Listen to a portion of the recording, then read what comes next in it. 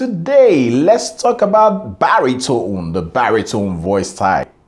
It's not bass, okay? The baritone voice type, though it's common, yet they have this solid bass, tone sound.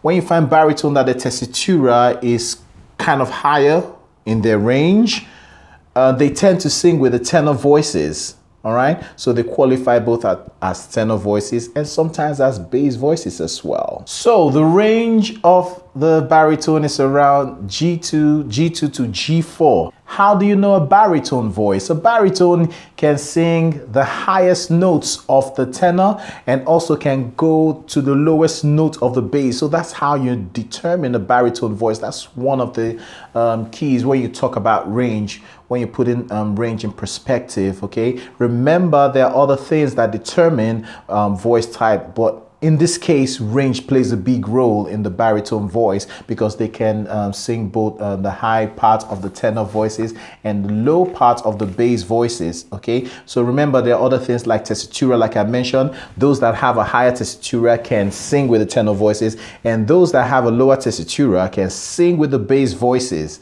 So that's baritone voice. Next, yes, we're gonna go to bass. So make sure you subscribe, share, and like. That's if you haven't subscribed anyway. So pap it.